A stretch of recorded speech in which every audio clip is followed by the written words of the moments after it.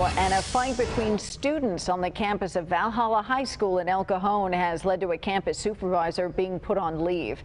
We first told you about this last night on the Fox 5 News at 10.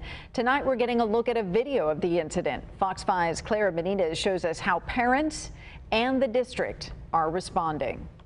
The actions of a Valhalla High School campus supervisor are now being investigated by the Grossmont Union High School District. An altercation between two students occurred during lunchtime on Tuesday, and staff members intervened to break it up. Superintendent Teresa Kemper stating in a recorded video she is aware some students and staff are still feeling the effects of Tuesday's incident. In light of the events that have taken place in America over the last 2 years, it's completely understandable that students and members of our school community are upset. Fox 5 watched the video with parent and activist Tasha Williamson on her laptop.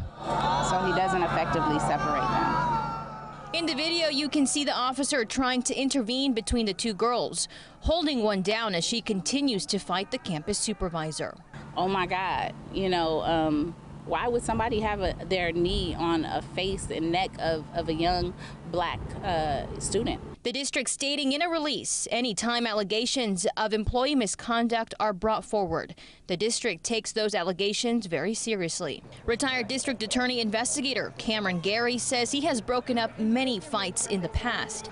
And in this fight, the supervisor did the best he could. It is never pristine. It is never clean. It is never, is what people would think. It's not, okay, you guys go here, you go there.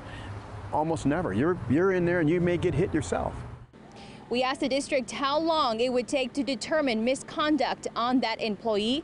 They did not have an answer. Reporting from El Cajon, Clara Benitez, Fox 5 News.